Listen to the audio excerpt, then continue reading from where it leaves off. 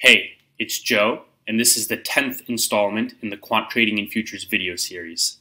Today we'll be discussing the technology we use to trade. We'll begin with the programming language Python. Python is an extremely popular language in a variety of fields. It's especially popular in finance. That's because it's very easy to work with syntactically, but at the same time, it also has many professional libraries to aid in computation. So while these libraries are accessible in Python, they're not written in Python. They're written in a very fast programming language such as C. And for that reason, the libraries themselves are extremely performant. And Python is just a very multi-purpose tool. You can use it to solve almost any task. It's unlike other programming languages that tend to be more domain-specific. Other languages, they have their one niche, but if you take them outside of that niche, they can't do the task. Python solves almost any task with it. Now, the one knock on Python is that it is relatively slow if you're not using one of these professional libraries. So if you're doing something where speed is of the utmost importance, such as execution, for instance, we don't want to be using Python. But for everything else, we do want to be writing all our code in Python. It's a great language. The two most important Python libraries for quant trading are Pandas and Numpy. These are the industry standard data structures and data analysis libraries in Python. And they're both written in C, very fast programming language. They allow for vectorized operations. This means if you're adding two arrays together in Python using Pandas or Numpy, the element-wise addition isn't done in Python, which remember is relatively slow. The element-wise addition is done in C. So it really speeds things up, and vectorizing the trade logic function in particular is extremely important because it can dramatically reduce the computation time in a backtest. When you're doing a backtest, you're evaluating the trade logic function many different times with different parameter sets to compute those return series.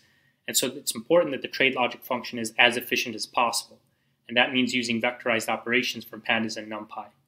And finally, these libraries make backtesting intraday strategies feasible.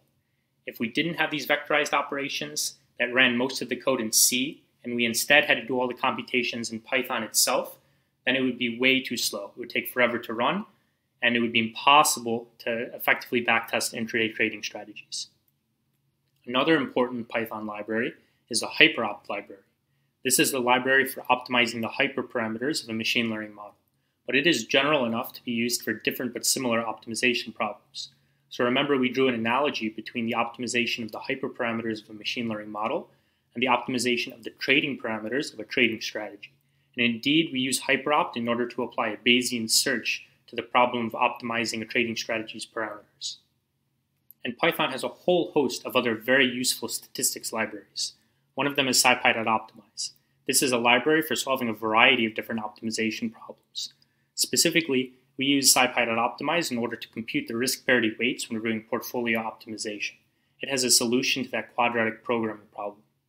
scikit-learn is a great library for building machine learning models in Python. It makes this very easy and straightforward to do. statsmodels is a great library for linear regression, for analyzing linear regression, and for doing other statistical analysis.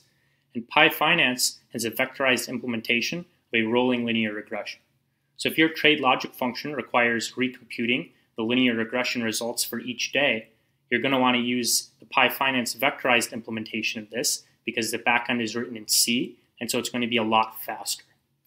Which actually leads us right into the next programming language we're going to discuss, C++. This is an extremely fast language. It is the industry standard language for tasks where top speed is super important, and for that reason, it's a great complement to Python. Remember, Python is relatively slow. C++'s speed covers Python's one weakness. Now, the knock on C++, nowhere near as easy to use as Python. It's syntactically very difficult. Coding up the same task using C++, where you otherwise would use Python, it might take you twice as long, it might even take longer. But when speed is important, you're going to want to be using C++ instead of Python, and for that reason, we use C++ in order to program our pegged iceberg execution algorithm. So that'll do it regarding the different programming languages we want to use and the libraries corresponding to these different programming languages. And we'll end with a discussion of the trading platforms and the brokerages we use to actually execute our trades. So first up is Sierra Chart. This is the trading platform we use for the hedge fund. I also use it for my personal account. They have a C++ API allowing for automated trading. So as we had just discussed, our execution algorithm is programmed in C++ and we deploy it via Sierra Chart. Overall, it's just a good trading platform, good technology, very widely used, frequent updates. The other trading platform we use is Interactive Brokers Trader Workstation, TWS being the trading platform and Interactive Brokers being the brokerage. We use them for our managed accounts. They have very good functionality for managed accounts, good support. That's really why we choose to use them for the managed accounts. They also have a built-in execution algorithm, functionally very similar to the pegged iceberg execution algorithm that we code up in C++, and they allow for automated trading. And finally, two more brokerages, Advantage Futures and AMP, with Advantage Futures being the brokerage we use for the hedge fund, and AMP being the brokerage I use for my personal account. And with both of these brokerages, Sierra Chart is the trading platform we're going to be using. So that'll do it for this presentation on the technology we use to trade. That also finishes all the content we'll be discussing in this Quant Trading Futures video series. Next time we'll have a recap where we highlight the most important points from each video.